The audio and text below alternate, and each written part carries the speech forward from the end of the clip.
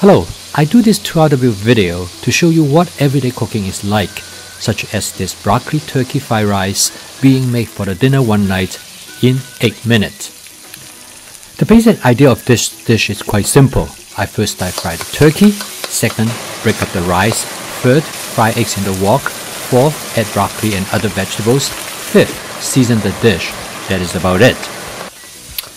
Okay, here's my first cooking tip today. Always stir fry the meat first if possible to generate flavor molecule before adding rice. Well, that's what we are doing now. The turkey is partially browned and we are ready to add rice. This rice has been stored in the refrigerator for about a week and is dry and clumps together. The second tip is to use a hamburger meat chopper to break up the rice to both save time and avoid spilling.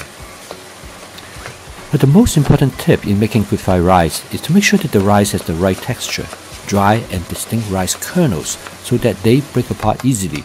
Here are some examples of fried rice made from these rice kernels. Preparing for the rice is helpful to ensure a good fried rice.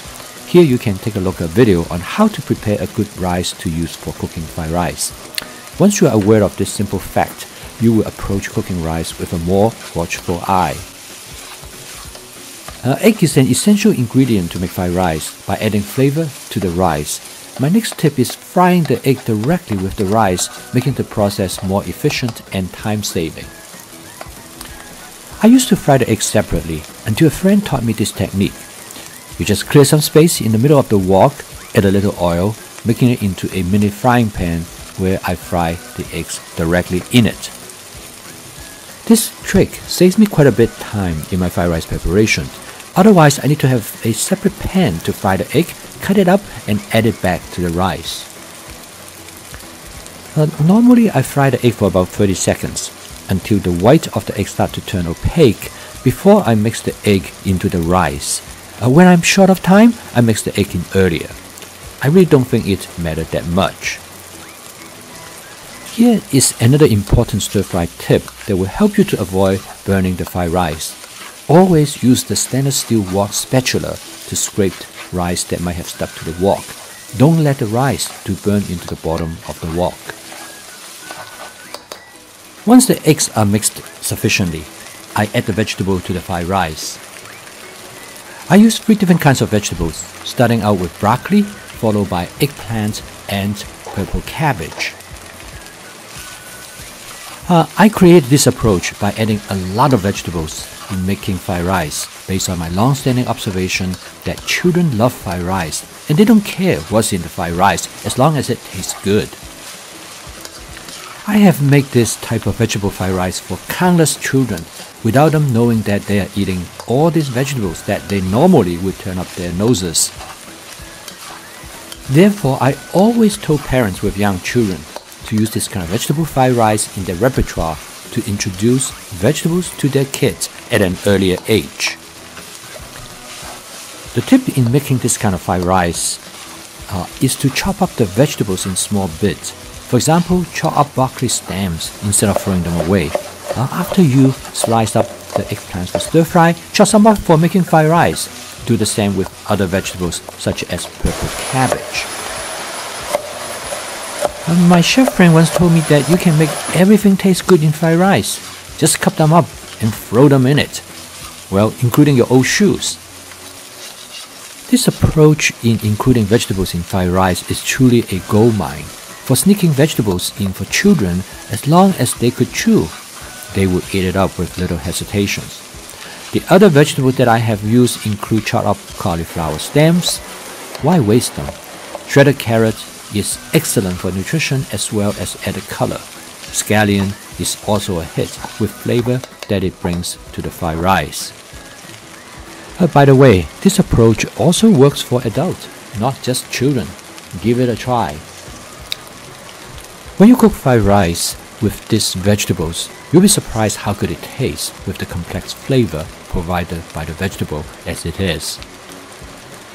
However, I still use my usual seasoning mix, which I call it the savory seasoning mix, to enhance the natural flavor of the vegetables in the fried rice. This seasoning mix includes 1 teaspoon mushroom seasonings, half teaspoon garlic powder, half teaspoon cumin, half teaspoon onion powder, half teaspoon paprika, 1/3 teaspoon ginger powder. You should feel free to explore the different proportions of the seasoning mix, as well as try out the other type of seasonings. My wife and I are constantly exploring new combinations of seasonings as well as various ingredients to add to the fried rice. Once you understand the basic principles, you start to create your own fried rice. You should feel free to explore the different proportions of the seasoning mix, as well as try out other type of seasonings. My wife and I are constantly exploring new combinations of seasonings as well as various ingredients to add to the fried rice. Once you master the basic principles of making fried rice, you can enjoy and have fun with recipe-free cooking by making whatever you have available to you with flexibility and convenience. Now the fried rice is almost done, I decided to add some oyster sauce to further increase the savoriness of the dish, followed by some light soy sauce for flavor and color. It's not important to tell you how much I add, because you're going to decide based on your taste and preference. The following are some of the fried rice dishes that I've created with our recipes. This is the vegetarian fried rice with corns, peas, carrots, and scallions. This one is a fried rice with ham, carrot, edamame, and other vegetables for people who like to have some meat. This is another version of fried rice seasoned with a high amount of cumin and paprika to give it a distinct characteristics. This is just a simple fried rice with just egg and bologna plus a touch of shredded carrots. I call this one Thanksgiving fried rice as it was made from Thanksgiving leftovers. After a quick taste test, I decided to add a little bit more salt because my son still loves salty food. I usually make fried rice once a week, generally toward the end of the week when I want to finish up what I might have left in my refrigerator. The fried rice is a catch-all dish, as you just throw everything together to avoid waste. It is a wonderful tool in your cooking toolbox, giving you a simple solution to come up with a flexible but delicious dish. Making fried rice is recipe-free cooking at its very best. You should give it a try. Lastly, I put a touch of white rice wine to provide the dish some additional flavor and moisture. This 2RW video is to get you into the kitchen to create and have fun. If you would like to receive notifications of my new posting, please subscribe to this YouTube channel.